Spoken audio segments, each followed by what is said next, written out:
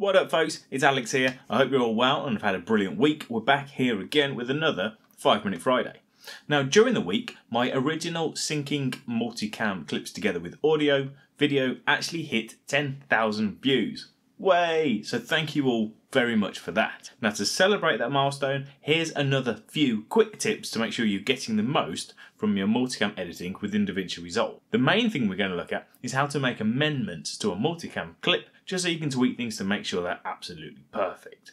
Now don't forget, if this video was useful, give me a thumbs up. If you've got any comments or feedback, comment below, and do subscribe if you want to see more DaVinci Resolve 5 Minute Friday videos. Right, let's get straight to it. So I'm in DaVinci Resolve, I'm in the Edit tab, and as you can see here, I've already created a multicam. So let's say that DaVinci hasn't quite lined things up right, or you made an error with your markers, so something's just a little bit off, you need to tweak it slightly. It's actually quite easy to do. You can do it in one of two ways. You can either right click on the multicam file within your media pool and select Open in Timeline, or if you prefer, you can click, drag the multicam clip, and you want to release it here. Not actually onto the timeline, but right here, just to the left of the timeline. And what it will do is open the multicam clip in its own timeline. So you can see here, I've got my original timeline, which in my case is called timeline 1, and then I've got the multicam timeline. And as you can see here, it shows all the individual components of the multicam itself. So my multicam is comprised of 3 separate clips with 3 audio clips. Now from here, you can treat it exactly the same as anything else within DaVinci Resolve. So we've got the inspector tool over here, so we can make some transforms and we can crop. We can also move the files along. So if, for example, one of the clips was just a little bit out of sync, you can come in here, use the audio file to line things up manually and just make some minor tweaks to it. So you can just make those tiny little amendments to make sure that the multicam clip is perfect. Once you're finished, all you need to do is go to here in the bottom left where you've got timeline 1 and multicam and double click on timeline 1.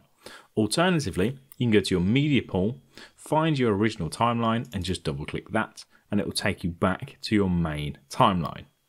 Now when you add the multicam clip to your timeline, it will have those amendments you've just made. Now when it's on your timeline, you can still do the exact same thing. If you right click, you can open in timeline, make those amendments whatever you need, then return back to your timeline 1, and those amendments will have occurred within this timeline, so you can just tweak it as you go. Now there's actually another really useful thing which you can use the same technique for. So I'm going to right click and open in timeline. Now, let's say I have a static image or some general B-roll which I also want to be able to switch to using the multicam, but it doesn't have any audio so it can't be synced up automatically. You can open the multicam timeline, you can then grab your additional file, whatever it may be, and you can just drag it and add it as a new angle. So I'm just going to put this on the top here. I'm going to cut this the same as I usually would. And now we have 4 video files, so 4 video angles. It's a really good use if you're making gaming videos, for example, and you've just got a long montage of clips which you want to be able to hop back and forth to and from as you're doing your talking to camera. So now I've made this change, I've added this additional angle. I'm going to go back to my timeline 1. And as you can see, the additional angle appears within the multicam. So let's say at this point here, I just want to hop to my new angle, which in my case is just called Untitled angle. I can just hop to that one instead and then back. Now this next tip is a simple one, but it can save you a whole bunch of time. You'll notice with a multicam that no matter where you select, all 4 or however many angles you've got are being rendered at the same time. So DaVinci is having to work quite hard to play back all the different angles in the background. Now that means that your preview is going to be a little bit slow. Your PC may get a little bit sluggish when you're trying to play back your multicam clip, because it's not just rendering the one you see, it's rendering all the others in the background as well. Now there's a simple solution to this and it's called flattening your multicam. So once you've made your changes, once you've made your cuts, you've got all your different angles, highlight all of the multicam clips, right click, and then select Flatten Multicam Clip.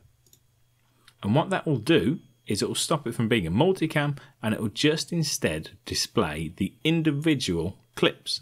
So therefore when you hit play, you're not rendering all of the different angles, you're just rendering the one that is selected.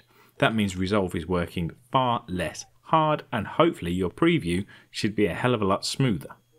Just remember to make sure you've made all your changes to your multicam clip before you flatten it.